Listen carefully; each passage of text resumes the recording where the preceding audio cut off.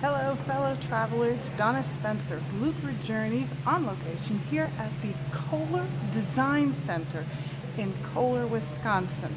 As you can see behind me, it is an entire facility that is designated to all the designs that the Kohler company that does a lot of plumbing and bathroom fixtures comes up with.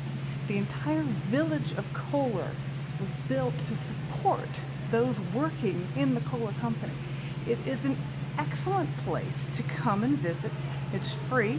You can bring your family.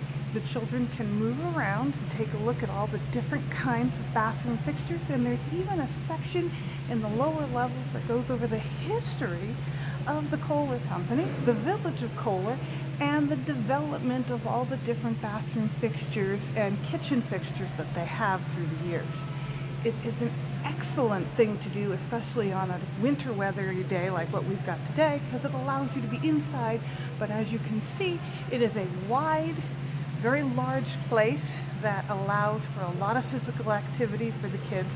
And don't worry, moms and dads, they glue down all of the accessories that they have on display in the bathrooms, so the kiddies cannot get off, pick them up and walk away.